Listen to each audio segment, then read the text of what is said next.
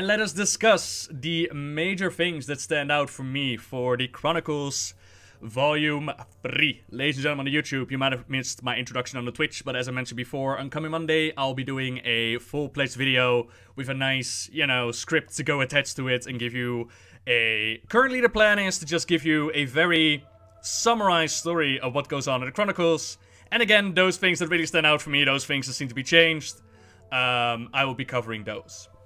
No camera still? Nope. Haven't had the time to invest into a new one. Right, so, things that stand out for me. The Chronicles kicks it all off with a nice little summary of previous events. And of course, they mention Sargeras forming the Legion, destroying the Titans, the War of the Ancients that plays out, the Horde invasion. All of that goes down, and then they drop the interesting line that Sargeras enslaved the demons to do his dirty work. Whereas in the past, it was described as he made a bargain with them, right? Either you serve me, or I'll kill you. Either you get lots of power, or you die. So, yeah, the enslaved part kind of comes from the Lofrexian storyline. He also mentioned, like, I was enslaved to Sargeras and the Legion. So I found it a nice touch. Then it flows into the Beyond the Dark Portal events, with Illyria and Turellian joining the Army of the Light. And they actually gave an explanation how some of the Draenei joined the Army of the Light, and basically it comes down to, once the Eldar escaped the planet with Velen, some of the Draenei stayed with Velen, and some of them found refuge within the Army of the Light. Then we have Ner'zhul, who's using his magic to turn Outland into Outland as we know it today. And this pretty much created a crossroads on Outland. Pretty much, with all the portals on the planet, it became a highway to hell, and it was a perfect staging ground for the Legion to use as for new invasions in different worlds. That is why MacFardan, for example, was sent out to Outland to conquer it. The orcs are then forced to join MacFardan. The sons of Lothar, Khadgar, Kurdran, Dan of Trollbane. They try to slow them. They try to slow their progress. They don't really stand a chance against them, but they try to slow them. The Draenei are a little bit too weak to do anything at this point. As you might remember, they are hiding out in Zangarmarsh, with, of course, the Broken, those that inhaled the Red Mist. They're not doing too well. We have the Arakoa that are hiding out in Akendun, and they are studying the dark forces there, and they're falling under its sway. Ner'zhul was then taken, as he makes his portals and tries to go to the Promised Land. He's then taken by Kil'jaeden. And in the past, we had this whole personal connection between Ner'zhul and Kil'jaeden. Ner'zhul was pretty much the staging ground for Kil'jaeden to corrupt the Horde. They've, of course, changed that in the previous Chronicles to make that Gul'dan. So there's no longer such an intimate connection between Kil'jaeden and Ner'zhul. Which also gives the opportunity to not only have Kil'jaeden torture Ner'zhul and twist his mind. Now we also have the Dreadlords join in on the fun. Tychondrius, Balnazar, Deferok, Melganis, and Varimafras. All of them worked on torturing Ner'zhul and shattering his mind until eventually they turn him into the Lich King. This is still with the same motivation. Kil'jaeden, the Hordes, they had their infighting. He wanted an army that was single-minded, that would not betray him. He worked on creating the Lich King. Now, unfortunately, what they planned to do was like shatter Ner'zhul entirely. But Ner'zhul would never forget what Kil'jaeden had done to him. Right? And he would make him pay. So he goes to Northrend, they go into the Eastern Kingdoms, and then they're going to go into world domination. Pretty much how it all played out. They give details on how the Lich King was intrigued by the Vrykul and tried to create his own, eventually succeeding. Then we find out the effects of no more war between the Alliance and the Horde. We have the nations splitting as before. Orgrim, Doomhammer escape from the internment camps. Lethargy be amongst the orcs because their withdrawal of fell magic. The Warsong Grommash, of course, still refuse to surrender. The Blacktooth Grin are hiding out on Blackrock Mountain. The Dragomaw are chilling in Grimbatul, and they still have Alexstrasza under their control. And the Frostwolves, Fralsklen, Orgrim would sometimes visit them, and they were still hiding out. Let's see here. Then we have Deathwing's story, in which he still used the Horde to send his orcs to Draenor before it was turned to Outland. And what's interesting is that in previous Chronicles, they mentioned Deathwing already manipulating events between the Alliance as they were fighting their first and the second war. But I think they kind of made a mistake. In the previous Chronicles, they described him as this Stormwind noble. But here they actually give him the name Devil Prestor. For those familiar with the story of Devil Prestor, he showed up after the events with the orcs, and his backstory was, look, the dragons destroyed my kingdom, so you can't know where I'm from, let me in. And then he used his magic to manipulate the nobles, right? So here, right from the get-go, they call him Devil Prestor, and he was already part of manipulating the nobles. He even calls in Onyxia and Nefarian to join him, where in the past he only did that during the point where he was sending his ex to Denor, right? Now it was already near the get-go. He was like, you know, Nefarian, Onyxia, Lady Katrana Prestor, and whatever Nefarian called himself. The whole Prestor family, and they joined the party and they manipulated events. The whole marriage between Deathwing and Kalia is not mentioned. And the events of Day of the Dragon, they have been pretty much retconned to no longer line up with what we know. Like, a lot of events have changed. Ronin calls on his friends, Vrisa and the other guy. While in the original story, they became friends over the storyline, right? So, the whole events of Days of the Dragon have been drastically changed, but the end result is still the same. Alexstrasza is liberated, Dragon Souls destroyed, Deathwing's plans are prevented, and everybody lives happily ever after. Then, as you might remember, Cho'Gall, they did some massive changing to Corona's and Cho'Gall's storyline even in the previous Chronicles. And Cho'Gall was one of the guys that I was like most excited about when it comes to like, oh cool, what are they going to do with his storyline? What are they going to do with Corona's storyline? And surprisingly very little. And yet all the same, a lot. Basically what happens is Corona is sent out to hunt down Cho'Gall. She does some severe damage to his Twilight Hammer until Cho'Gall is like, you know what? She's gonna sit in the forest and await her to come to me. She does, they fight, and he enslaves her again. To which I'm like, why did you unenslave her to begin with? Like, you just make her a slave again. But yeah, Cho'Gall is able to get Corona back under his control, and in turn is able to use her to still do the events of Fedamore, as in interrupt the meeting between Alliance and the Horde, and, you know, get everybody pissed at each other. That still happens, but the whole storyline with Medan, the prophecy with Gafoon, Egwene sacrificing her life to cleanse Atiesh, all of that is pretty much gone. So no more Medan. Nah. So that's kind of good. Like, Medan was a shitty character anyways. But I was really curious to see how exactly they were going to solve that storyline. What we're going to do to fix it. Not a lot. Not a lot was actually fixed. So yeah, we have Varian, Jaina, Arthas, Anduin. They're all growing up. Tiffin, her last name is Alarian. I'm not even exactly sure if that was already revealed or not. But anyways, Tiffin's last name was Alarian before she became a Rin. Then we have the Lich King in Northrend. He's fighting with the Nerubians. And in the past, it was said that the Nerubians were actually immune to his plague, right? Now it just says that they were well defended. That the Nubarak was able to prevent the plague from taking them. It doesn't mention them being immune anymore. But all the same, Lich King still wins. The Nerubians die. And the Nubarak is transformed into undead. Kel'Thuzad, you know, listens to the whispers of Ner'zhul. Pledges his allegiance to him. Works on the plague. Thrall escapes from Durnhold, still pretty much the same. Yeah, he goes through the internment camps and he forms the new Horde. Katrana is still busy with manipulating events. Greymane still builds his wall. The Defias Brotherhood storyline with rioting through the streets, with killing Tiffin, that all plays out pretty much the same. Etric Aterion, also still pretty much the same. Oh yeah, interesting parts. Remember how Medivh came back in Warcraft 3 to warn the world on, you know, the Legion is coming? A lot more details have been given to that backstory line. Basically how they turned it is Egwene, his mother, she started seeing visions, dreams of her son, as his consciousness was drifting beyond the borders of reality, they called it. You might remember Medivh being corrupted by Sargeras. Khadgar and Lothar and Corona confronted him. And yeah, after that, no longer corrupt by Sargeras, consciousness was floating on the borders of reality. And his mother was like, hey, you're no longer corrupted. I'm gonna use my magic to resurrect you. So she did. Medivh is brought back into the storyline. He warns the world of the coming of the Legion. He unites everybody together. And then near the end, if you might remember from Warcraft 3, where he's like all vague and shit, and he's like, I'll take my place amongst the legends of the past.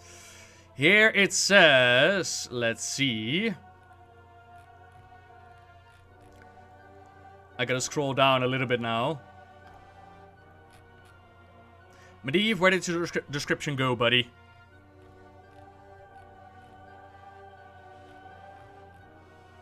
Oh yeah, here we go. From afar, Medivh surveyed the war-torn world and was relieved by what he saw. The Legion's invasion had failed. Azeroth was safe for now. Medivh knew that other threats, like the Lich King, yet lurked in the dark corners of the world. But he could not stop them. His powers were waning, and he felt that his time on the physical plane was coming to an end. And with that, the last guardian of Azeroth vanished. So pretty much what we expected in the past, that Aegwyn's magic was only for temporary, only for that purpose. His connection to the physical realm, as she brought him back, was fading. He'd done a mission, Medivh is out. You might wonder, well, what about the vision that we saw in Khadgar, with Khadgar in the Karazhan revamp? Could be a memory of the tower, could simply be a ghost. We don't know exactly for sure. Let's see here. So we're scrolling back up again.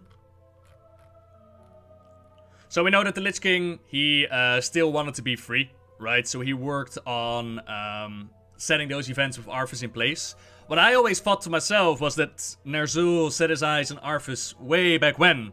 If you remember his storyline from Rise of the... Sorry, yeah, Arthas, Rise of the Lich King.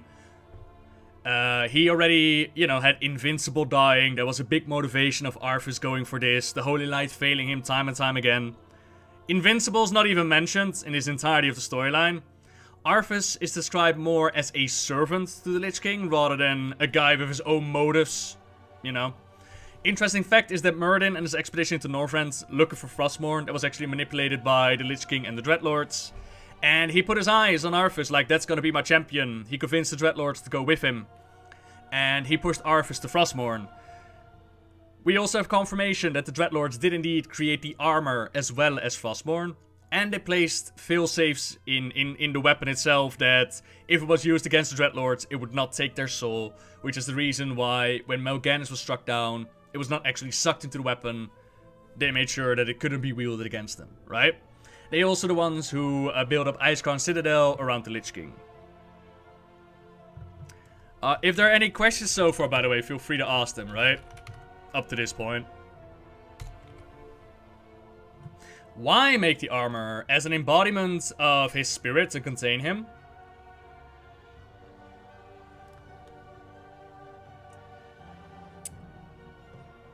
Any news on Menkrik's wife? Nope. What do you think of the old gods influencing Quailboar, Centaurs, and Kobolds? I'm alright with it. What's the story of Kel'Thuzad being at the Frozen Throne before Arthas gets the armor?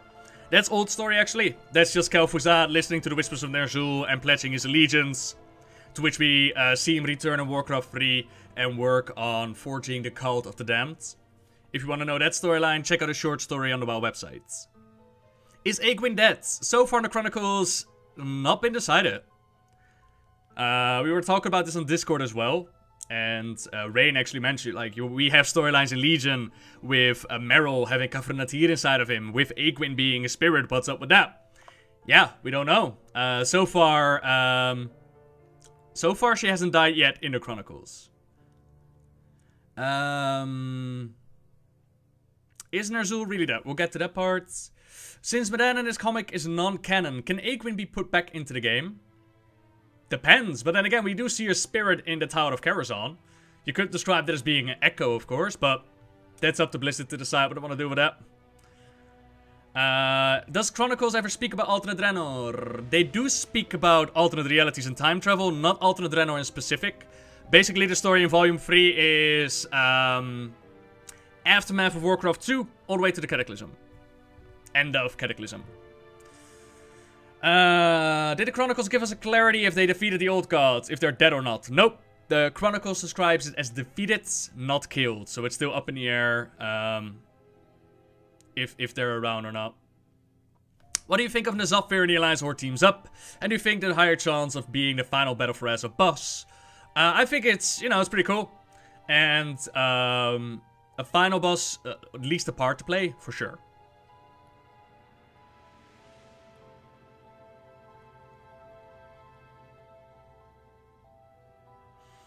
Ner'zhul tells Arthas that the Lich King has seen the future, but why Ner'zhul haven't saw that Arthas will take control of him when he took the helm, and why he didn't saw that we players killed him. Possibly for every other prophecy story in WoW, many different possibilities, many different storylines that could take place, and who's to say what prophecy is the truth?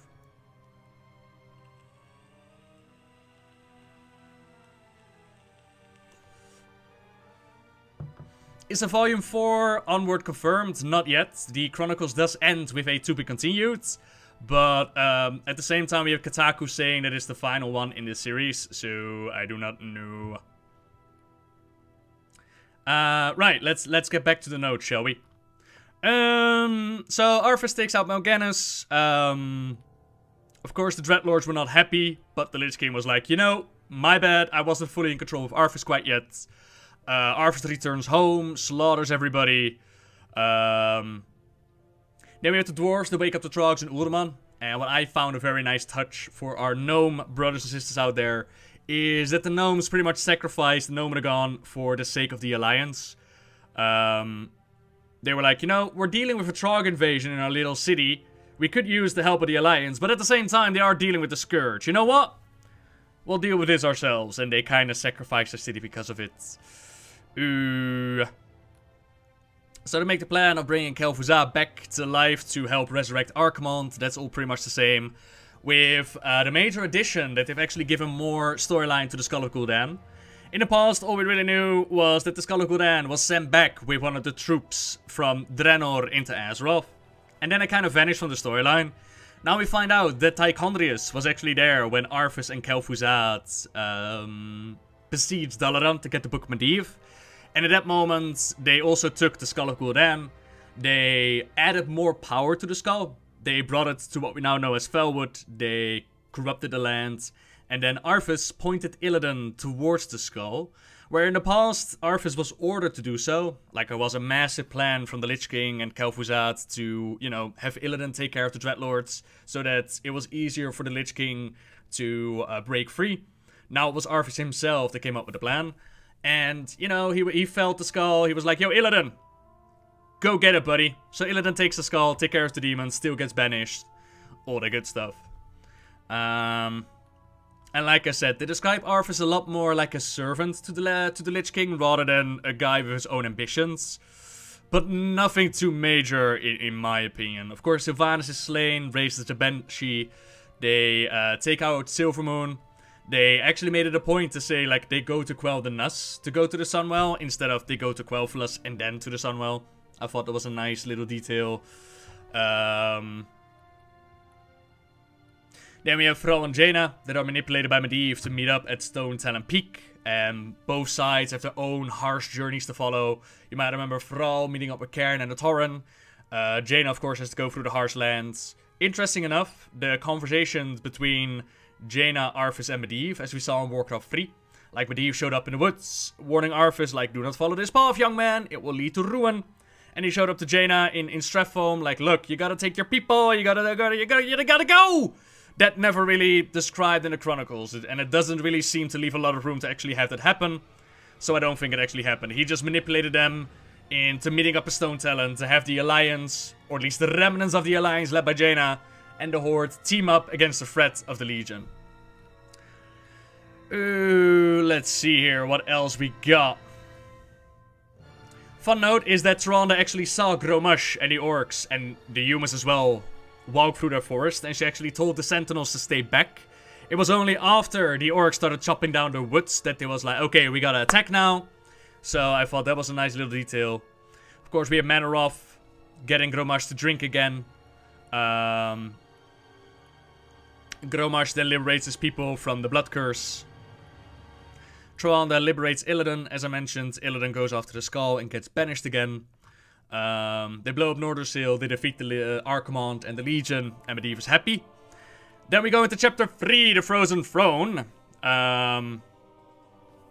In which we have Kil'jaeden be like, yeah, shit, this Lich King guy is getting a little bit powerful. The more minds he takes over, the more powerful he becomes. We gotta do something about that. Illidan taking up the Skull of Gul'dan made him a blip on the map for Kil'jaeden. And Kil'jaeden was like, I'll use you to take care of the Lich King. Illidan goes after the Eye of Sargeras. He used its power to strike out at the Lich King. Is interrupted. Now, Warcraft 3, we actually had named characters that confronted Illidan. We had Maiev, who lied about Trawanda falling through the bridge. We had Kil'Thuzad that was like, well, Trawanda doesn't have to be dead. We had Malfurion pissed at Maiev. We had Illidan who was like, oh, brother, I would never hurt Trawanda. She's my waifu. That isn't described, and it doesn't leave a lot of room to actually have that happen. So it seems like that's been cut out. It seems to be just a Blood Elf, Night Elf army disrupting Illidan's spell work, and he gets the hell out of there. Not sure how I feel about that. Either way, Maiev still follows Illidan to Outlands, where she tries to capture him. But her dumbass didn't realize that the portal behind her actually shut, so they had no way back home. Lady Vash and Kil'Thuzad show up, they save Illidan from his prison, they capture Maiev, and they reverse the roles. They become Lord of Outland, just like before. Kil'jaeden shows up, gives them another chance. Pretty much everything happens the same way as before. With the addition that it seems to be, again, that Arthas is more a servant of the Lich King, rather than somebody that's, like, willingly going into Icecrown and be like, this is my destiny, this is what I've been waiting for, to merge with Ner'zhul. Also the events, as described in the Arthas novel, where they describe how Arthas stabbed Ner'zhul with Frostmourne, and how he took control, and like, I am ready now. That's gone. He just used Ner'zhul's doubt and guilt about what he did to his people to put him in the corner. That's what just happened. And surely they don't retcon everything they not mentioned in the Chronicles, correct? My general rule of thumb is when they don't mention it, and there is room for it to happen. For example, they don't mention the romance between Arthas and Jaina, right? Arthas being her first. But there is still plenty of room for that to happen. Whereas the moment where Illidan is confronted by Malfurion, Trawanda, Kil'Thuzad, and Maiev, that moment is described in detail, as in the Alliance and the Blood Elf armies stop him. So there's not really wiggle room to actually put in there, oh yeah, but wait, Trawanda was down on the bridge, Illidan went and saved her. That's not even there anymore. So that's my general rule of thumb. If there's room for it, I expect the additional information to be part of it. And it's just a chronicle shortening it. But if it's not really there and it doesn't really fit anymore, then I think it's a retcon.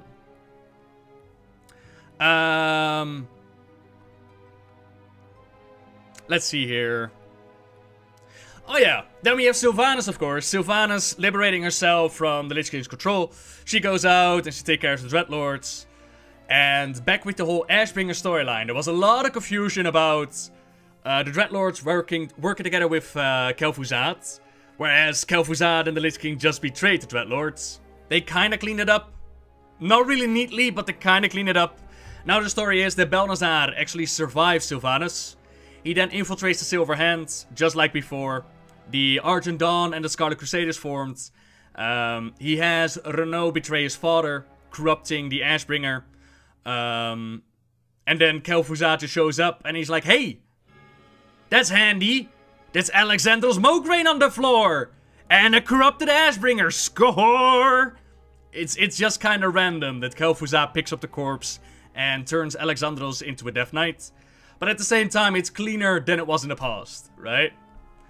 So no allegiance is mentioned between Balnazar and Kel'Thuzad, and yet Kel'Thuzad still ends up with Mograine and a corrupted Ashbringer. Then we have the events of the Sunwell that are unchanged, with Avina Teague, you know, Darkhan, that's still the same.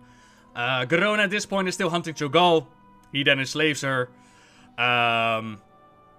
Then we move on to Fandral Stackhelm, who wants to grow Teldrassil. And Malfurion is like, no. And the reason why Fandral wants to grow Teldrassil is because he's already under the influence of the Nightmare and Xavius. And they mentioned that he hopes to resurrect his son. Which to my knowledge is new. In my mind, it was always they used the image of his son to corrupt him. Not so much have him hoping to resurrect his son. That kind of seems to be new. Either way, he still strikes out at Malfurion. He still grows his little tree. He still takes control of the Cenarian Circle. While Malfurion is stuck in his coma, is stuck into his nightmare. Founding of Durotar is pretty much the same. Except now, they don't mention Rexxar finding the orc and getting his quest. It's now just, Thrall's horde seem to be a force of pride and honor. And Rexxar cautiously joined the orcs in their new home. And they even give credit to what Rexxar did. Like, rally the ogres and the Tauren and the trolls. They give credit to that to Thrall instead of Rexxar. Yet all the same, they still give Rexxar the credit of killing Dalen Proudmoore. Which I'm like, why? But whatever, that's what happens. Interestingly enough, after the death of Dalen, Kaltyrus was actually pissed at the Horde and they wanted vengeance. But the Alliance was like, nah, we got the Forsaken to deal with. Or the Scourge to deal with, we're still a little bit reeling here. Let's just let it slide. But instead of getting pissed at the Alliance, they actually get pissed at Jaina. Which of course flows into the events that we see in Battle for Azeroth. With the whole song about Jaina and them being pissed at her. Which is, you know, a big motivation as to how the Alliance joins Kaltyrus. Nomedagon is pretty much the same. Sylvanas is looking for allies. I don't believe they ever mentioned her asking help from her former people. Help from the High Elves, but she does. She sends emissaries to the Alliance. They don't even reach them. And then she also sends emissaries to the Horde. And I believe in the past it was only Hamul who was even remotely interested in the Forsaken joining the Horde. Now they're like, yeah, Thrall was on board and Cairn was on board. Pretty much everybody was on board on getting Sylvanas into the Horde. Instead of being a lot more wary. So yeah, Lordaeron crumbled, Kaltyrus and Gilneas, they pretty much isolate themselves after these events. So Stormwind becomes the powerhouse. Onyxia splits Varian in two. His strong part, just like before, wanders the land a little bit. Gets enslaved to be a gladiator. Pretty much the same storyline. Whereas the weak-willed king is eventually placed back onto the throne. With Varian's origin story pretty much being the same. As in, strong-willed Varian returns to Stormwind, confronts Onyxia, Onyxia kidnaps Anduin, they go to Onyxia's lair, they save Anduin, Varian is restored. Even up to the point where he goes to Fedamore and Garona strikes out. That has all been pretty much the same. Let's see here. Oh yeah! Oh! Probably one of my favorite parts. Let me take a sip before we go in here. Probably one of my favorite parts is what they've done with Moira. You might all remember Moira Bronzebeard, you know. Kidnapped by the Dark Iron Dwarves. Fell in love with Dagran. Well, that kidnapping was an order of Ragnaros, the Dark Irons being enslaved by him. Dagran Fauruzan even being empowered by Ragnaros. They kidnap Moira. They accidentally fall in love. You know, they have some good dwarven, you know what, they have a little baby. And her father, he sends Alliance troops in to save her. They kill her, her daddy. Or sorry, her hubby, even. And she's like, well, you know what? I don't like you very much. You killed the man I love. I'll carry on his work. So she goes on to try and liberate the Dark Iron Dwarves. And the way she does that is, she is the one who draws in adventurers to come to Molten Core to take care of Ragnaros. And she's like, well, there's treasure, there's loot, you know, the time is right to strike. To which the Hydraxian Waterlords, they answer the call. They send in heroes into the Molten Core. And by taking care of Ragnaros, by sending him back to the Elemental Plane, she effectively liberates the Dark Iron Dwarves. But she wasn't quite ready there. She was like, well, you know, the Dark Iron Dwarves, we got like the bottom of the mountain. But we still have this True Horde. We still have Nefarian. Let's try the same again.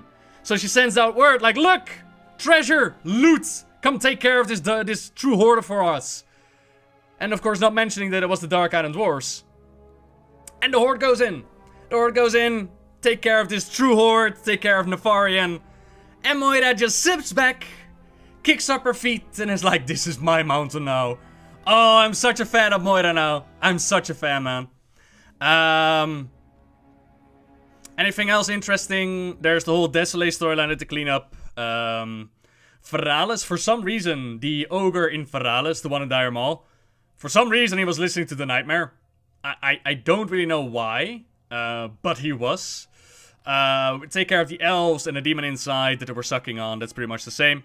They pretty much given, you know, kills to the factions. Like the Alliance did this, the Horde did this, and we did this together.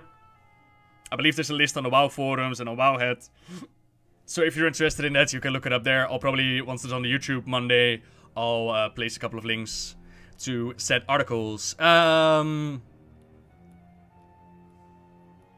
Let's see here. Yeah, we take care of the Sunken Temple, we take care of Hakar. What I really liked is that in the storyline of Hakar, they actually use the tactics of the fight in the storyline itself. It was like, Hakar was so greedy and sucking on blood that the players used to corrupt the blood to take him out. I love that. Really, really love that. Then we go into the whole Scarab Wall thing. Interestingly enough, Cho'Gall and his Twilight members, they showed up at AQ. And they wanted to set K'Fun free. They didn't even need to bring down the wall. They just did their magic and K'Fun was free. To which K'Fun rallied the Silphid and the Yakir, and they got ready for that whole war that went down there. Horde and Alliance rallied their troops, Bolvar and Saurfang. Horde gets credit for AQ20, Alliance gets credit for K'Fun and AQ40. For those that have been wondering, like, do we kill the old gods, or are they still just defeated? The Chronicles clearly, time and time again, describes them as defeated, not killed. So yeah, we go into Naxxramas. Like I said, the Ashbringer storyline is pretty much the same.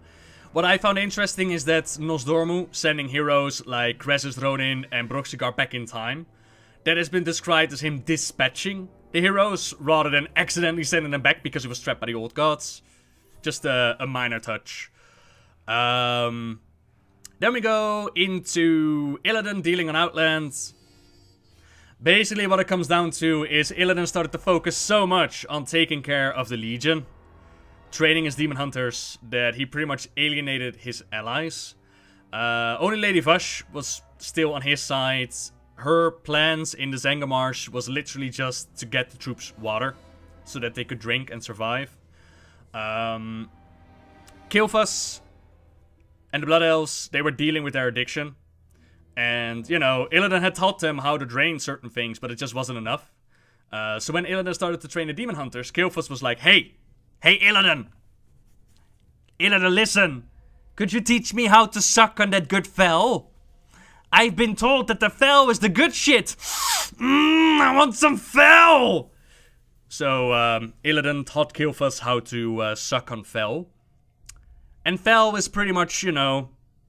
Well, if arcane magic is the good arcane, fel is crack. Fel is not good for you.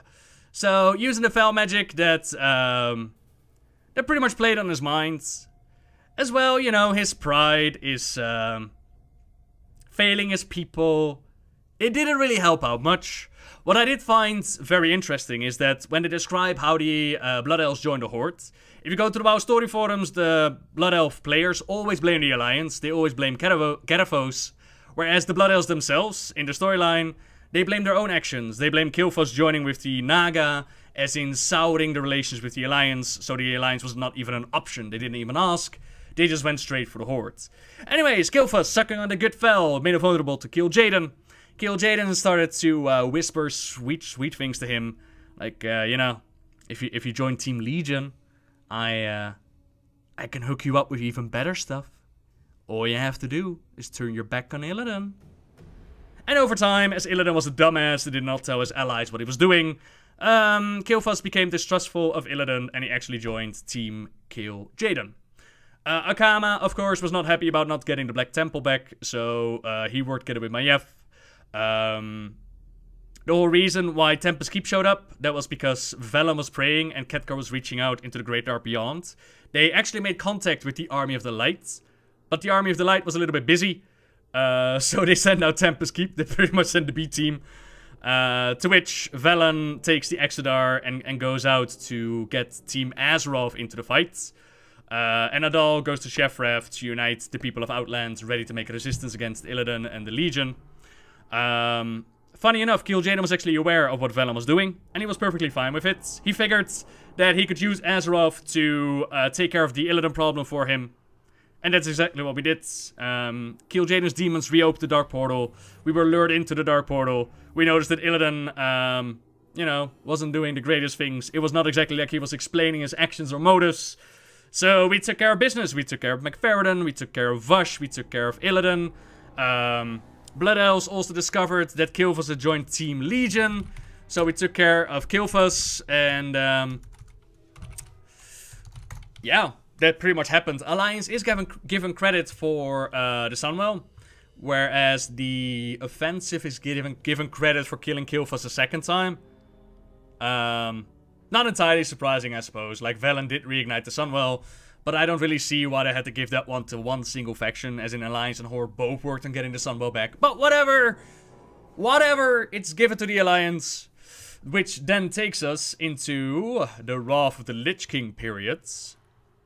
Let's see here. Let's see here.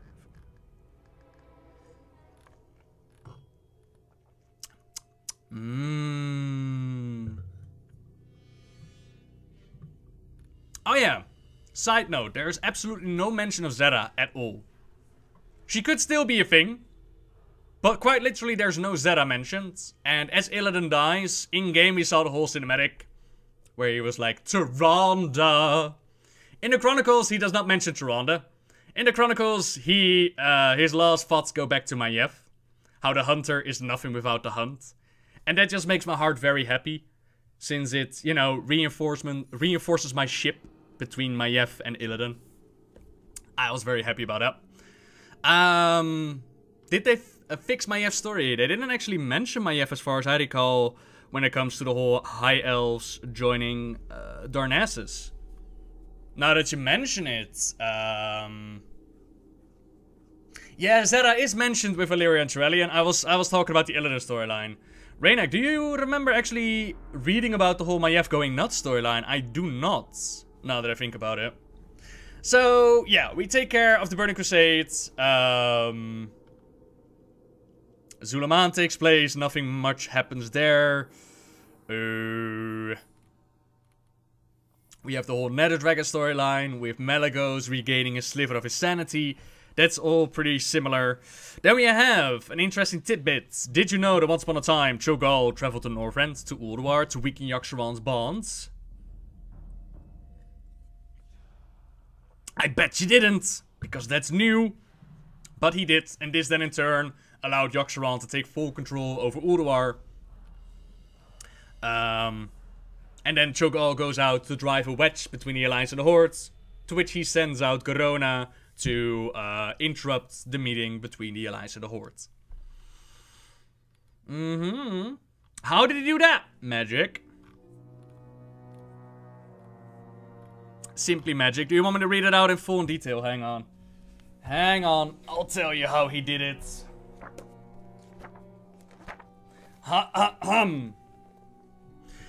Though Cho'Gall was pleased by the Twilight's Hammer cult's burgeoning strength, he remained troubled by C'Thun's fall. He had never expected mortals to have power to defeat an old god.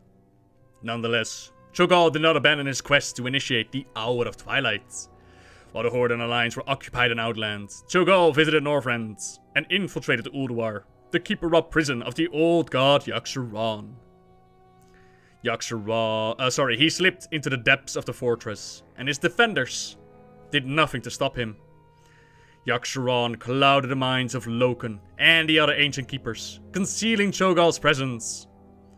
Yogg-Saron had long ago enthralled the keepers who guarded Ulduar, but the entity's grasp from this was tenuous.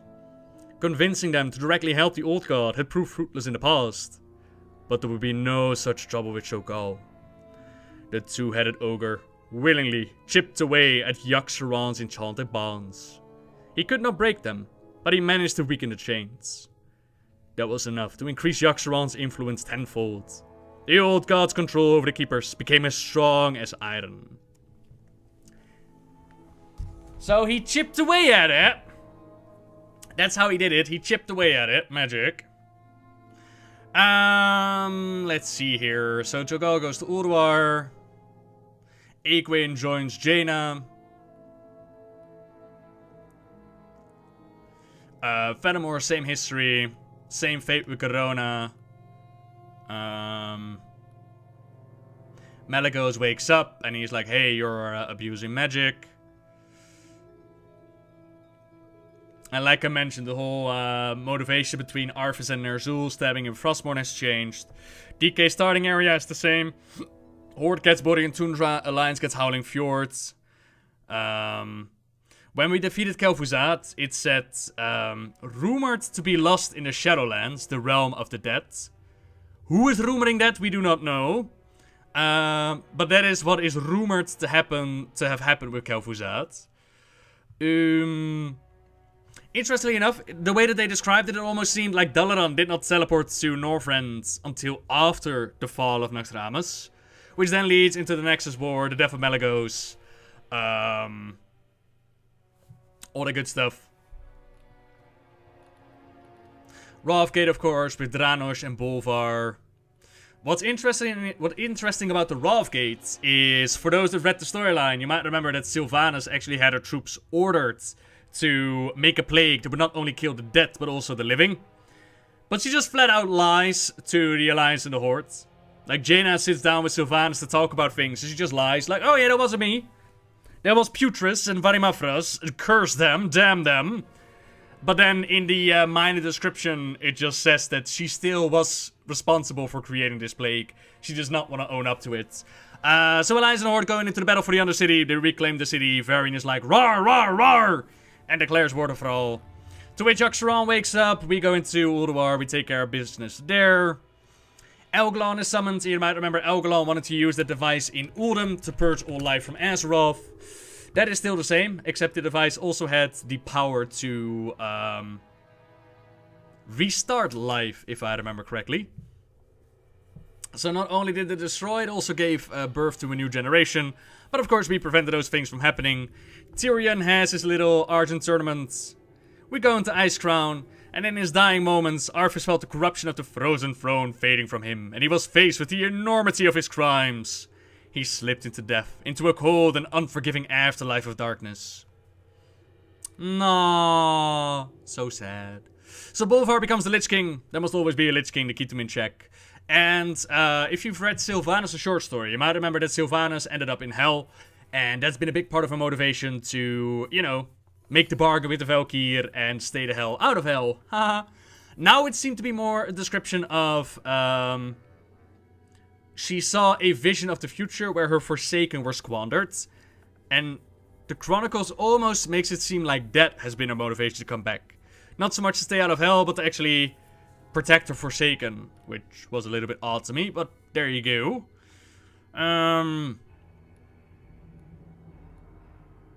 So yeah, the deal with the Emerald Nightmare with Xavius.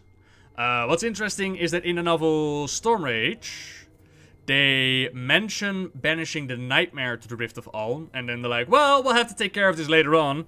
Whereas Xavius, both his tree form in the physical realm and his spirit form in the Nightmare, were taken care of. Now they've made it that Xavius' spirit was also locked away in the Rift of Aln, which of course leaves the book open for him to return in Legion. Then we go into the Cataclysm, and interestingly enough, the Cataclysm is probably the most unchanged part of the entire Chronicles, of the entire storyline. Pretty much the Cataclysm is the Cataclysm as we saw it in-game. Of course, N'Zoth behind it all, feeding Deathwing his power. One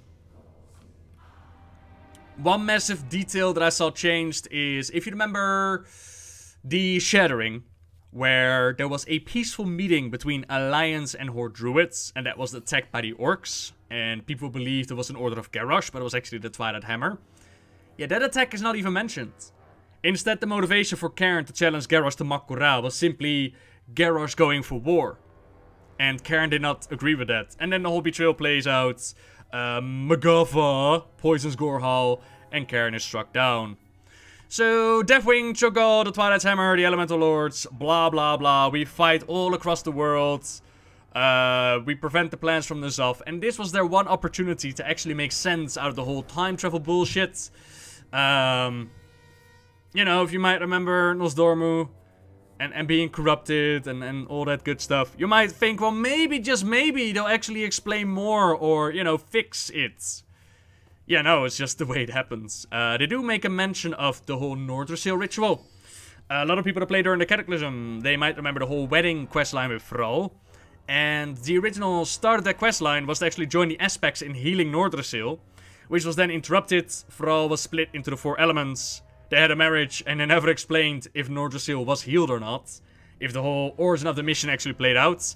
Now we know that the aspects did indeed heal Nordrassil after those events. So yeah, at the end of the Cataclysm, the final notes really that stood out is that instead of the aspects losing their immortality and a vast chunk of their power, in the Chronicles it just describes it as losing a vast chunk of their power. It doesn't exactly mention their immortality. Could still be a thing.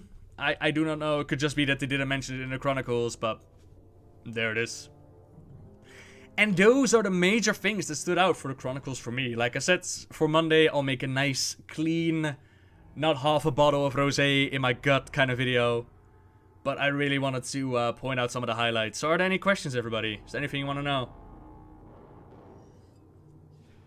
What do I think about giving credit to each raid that was cleared out? I don't mind it. Like, the Sunwell given to the Alliance, I find that a bit odd. But overall, I don't mind it. Is Azora a servant of N'Zoth? Yes. Yes, she is. You think the book is written in terms of being a book in universe or just a lore bible? I do not understand that question. Gilneas. Gilneas is pretty much the same, Kaji. Like, quite literally, there's nothing changed to the Gilneas storyline. Cho'Gall visiting Northrend basically take place of Cho'Gall trying to back Cthulhu from the comics. No, he still goes to Ankh-Kiraj. He still tries to break out Cthulhu. And then he just goes to Northrend. Was there Fendrel in the book? Yes. Fendrel also pretty similar, with the exception of his trying to resurrect his son. But yeah. Which do I think was the best Chronicle? First one. Mainly because that, you know, blew it all open. So does that mean Ysera isn't dead? Ysera died in Legion. The Chronicle takes place up to the end of Cataclysm.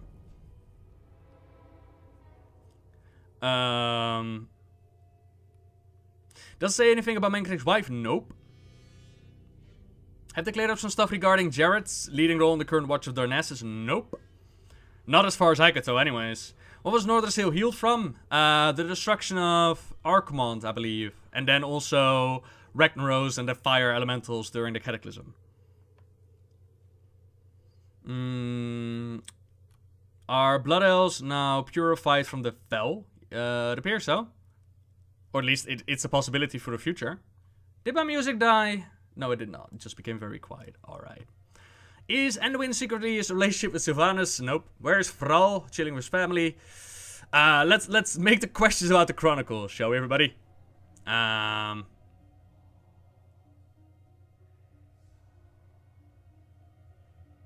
Yeah, pretty much Drakon. Pretty much. Like, they didn't even mention the whole this was our destiny. They just mentioned it in the sense of they had to give up their power to stop Deathwing. Yeah. In the Blood says when the gate of Gilneas was closed exactly. Ooh, that is a good question. Let me look it up. I didn't actually make a note out of it because it was just, you know, it all just flowed so naturally.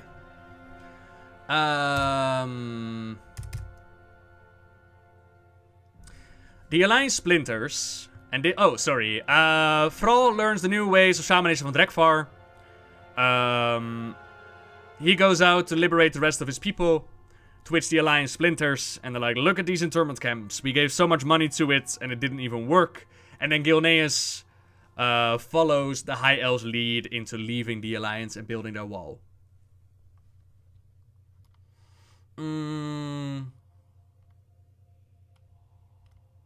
Yeah, apparently so, thanks. I read that as well. The Titans never informed them about the World Soul, yeah.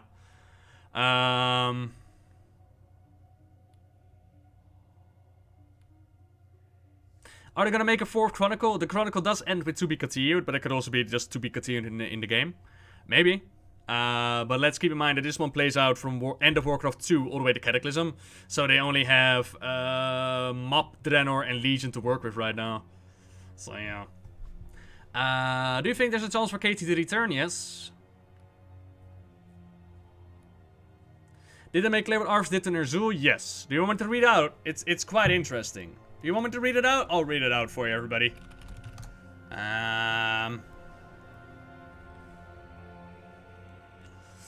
Let's see here.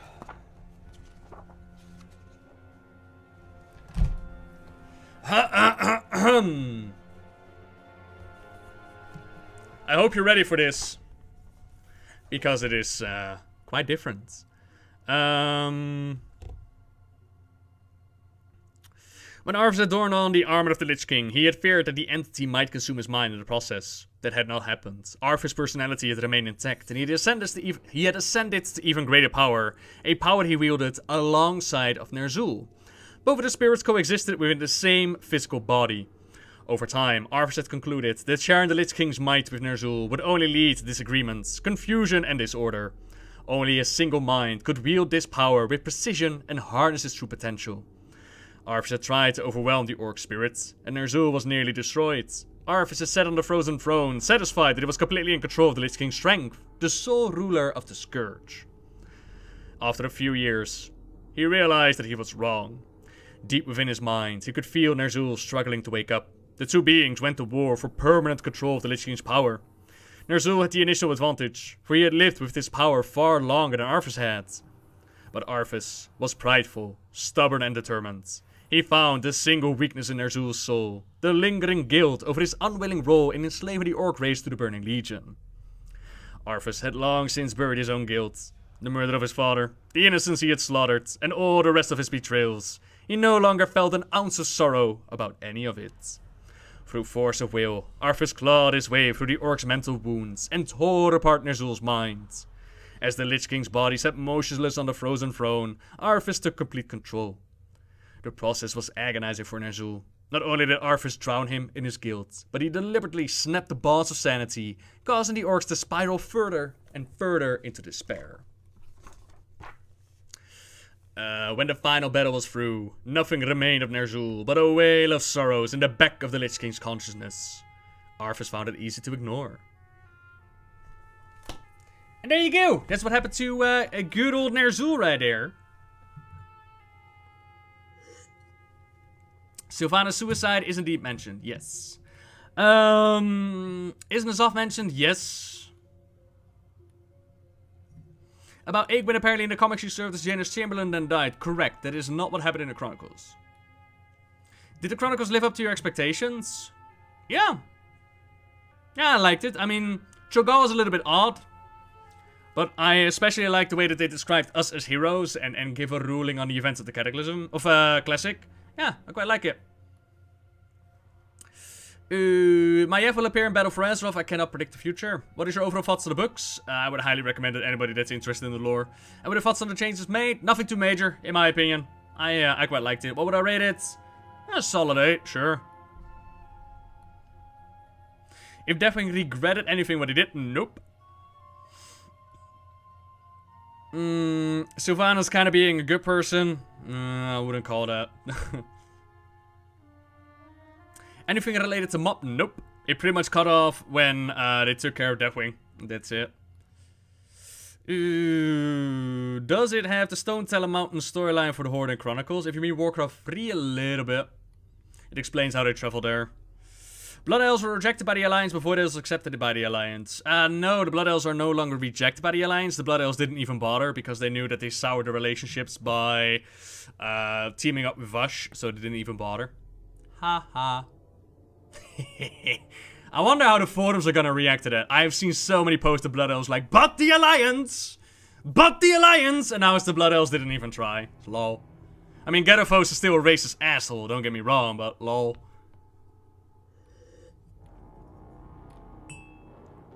What about Child Orphans? No mention of that. I still wonder why Calico's lost all of his aspect powers. I mean, you'll have to ask Blizzard that one, maybe.